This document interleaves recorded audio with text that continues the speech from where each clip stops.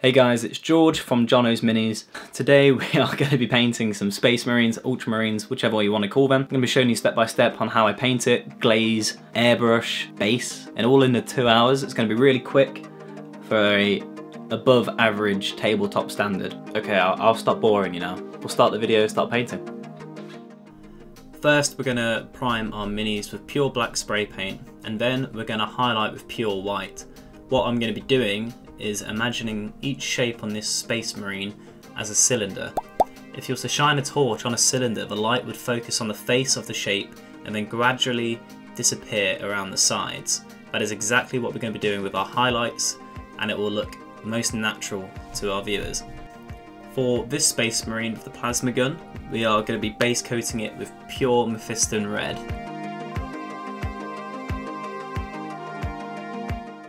Really be careful here not to overspray or overpaint the highlighted and shadowed areas. If you overpaint, all the highlights and the base primer black will be wasted for nothing. You won't be able to get the effect of the shadows and the light correctly. And for this Space Marine's base coat, we are using Golden Yellow by Vallejo.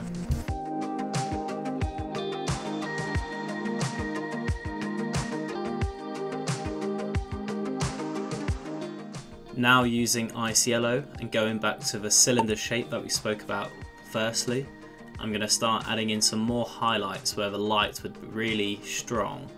Try and not overdo this step, otherwise the base coat will no longer be a base coat and your highlight would be the new base coat. So be really careful not to overdo this step. You also want to repeat this highlighting stage on your opposite model if you're painting more than one like me. For red I mixed in a bit of white, but try not to add too much, otherwise it will go slightly pink. You can combat this by adding orange instead of white. For the next part I'm going to be adding OSL. I don't know what it's going to be from, but these Marines have some glow effect on them, and I'm going to be using colour theory to decide what colours I use. I'm not going to bother boring you, but colour theory is basically just an advised way to use colour to make it the most attractive for the human eye. And it's a bunch of different rules and guidelines to follow to get the best results.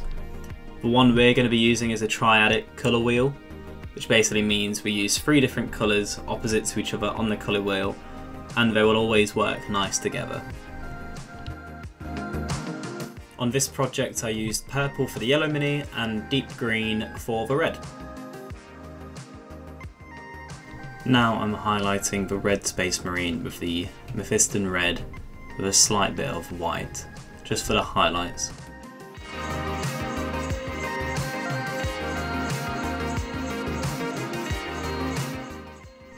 I'm going to show you how to correctly thin your paints. So as you can see, this is just normal paint out the pot.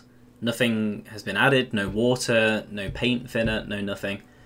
And you can see it's very blotchy, it's very thick, it's too heavy. This is not going to look nice on a mini, so we're not going to do that. Next one is thinned paint. This is about 60% paint to 40% water.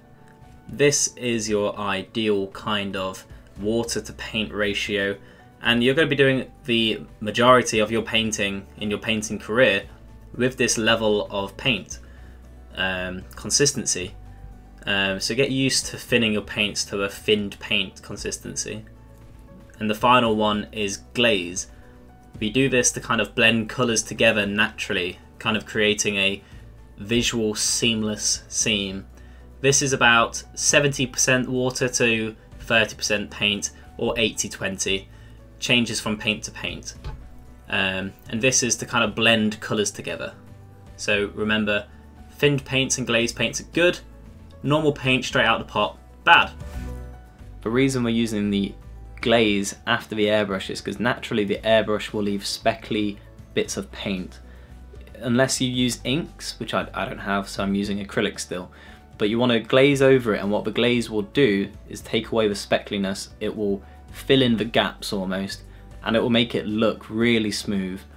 You want to do this pretty much with your base colour over everything. Even if it was a red you're going over or purple you're going over, what it will do, it will make it look more realistic. It won't look so aggressive from like the contrast or the switch between the yellow to purple. It will look like it is a bit of a glow or a reflection or something. So just glaze over, do 70-30 water to paint. If that's too much, do a little bit more paint. It changes on the different colours because of the pigment content, but just play around with it. Use the guide here and just keep referencing back. Always reference back and check it on your thumb is a good way to do it. I found when I was watching YouTube, they'd always do it on their thumb, but it was really hard to gauge as a viewer. So even do it on a piece of paper like I have. Put it on your wall, always reference back. Just keep double checking, and it doesn't matter if you do too much one time by accident. It's only paint, you can go again. It will take 5 minutes. So don't be afraid to go for something, don't be afraid to try something you haven't already. Every time I paint, I pretty much fail in multiple aspects of that paint job. Like these minis aren't perfect, but I learn something every time I paint, and that's the main thing. For example, here we just painted the eyes red, and there's a small mistake, but we can go over it with yellow later. It's not a problem. Edge highlight, edge highlight, edge highlight. You want to pretty much edge highlight everything. That's it. I can't stress this enough. If you want to make it stand out on a table, on a showpiece, or whatever it is, edge highlight everything. It makes it stand out, it defines the shapes. If you didn't edge highlight, it would look a bit of a colory blur. So if you were to look at a gun that isn't edge highlighted compared to one that is, you'll see a difference night and day. So do it on everything, especially in 40k. Everything's metal, and metal shines and reflects, so edge highlight. So after saying edge highlight about 100 times in editing, that's what I'm going to do. I'm going to edge highlight everything. I'm going to be using about a 60-40 red to white paint ratio to edge highlight this Space Marine, and then I'll do the same but just yellow and white on the other one.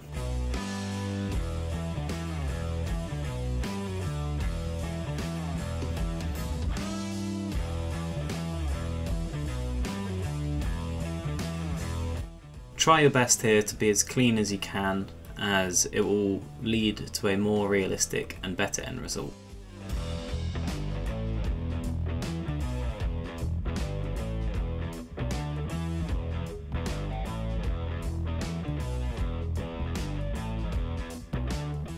Now I'm going to be adding battle damage. I was inspired by Jose Da Vinci on this one. It's almost just like small speckles which are stippled on all across the armour, and it gives this really interesting, almost space atmosphere effect on the armour, and I really like it. You can choose to do this, you don't have to, but I like the way it turns out. What do you think?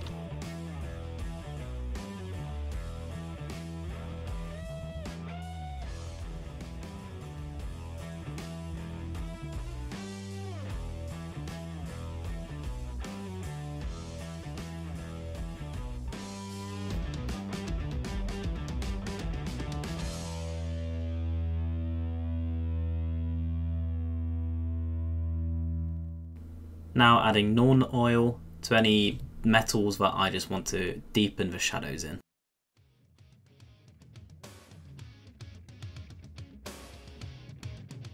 For the plasma gun, we have painted the coil pure white. We've taped up the mini so we don't ruin all the work we've just done.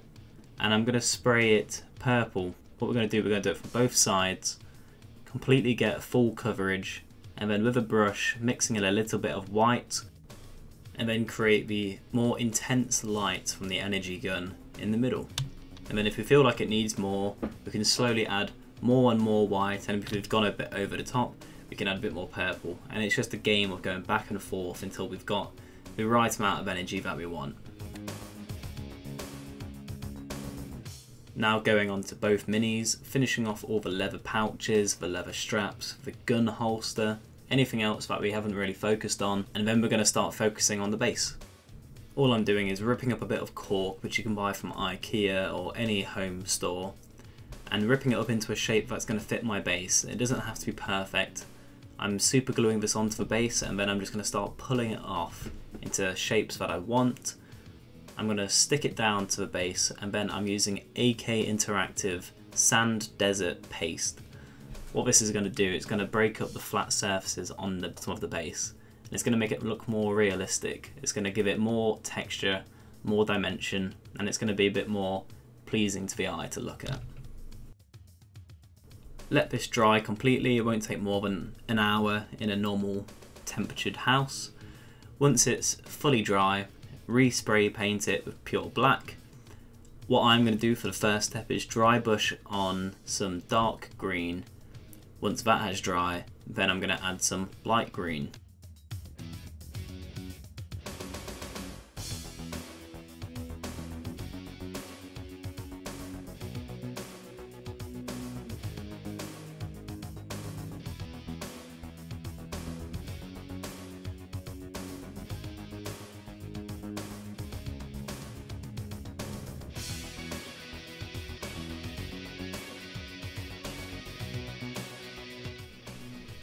All I'm going to do is super glue on the minis now, and the base is completely acceptable to just leave like this, but what I'm going to do, I'm going to add some rust pigment to make it look a bit more like it's a sandy planet that they've landed on and now they're going to explore it.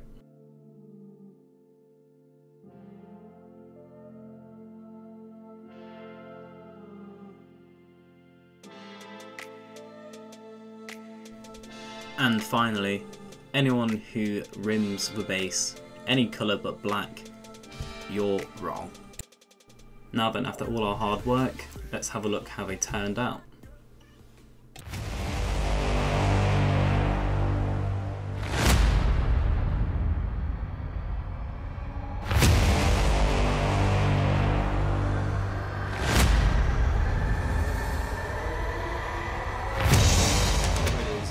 I think every time you paint, you should learn something new. Even if it doesn't come out amazing, you should definitely take a minute and try and learn something new, because that's how it's fun as well, isn't it?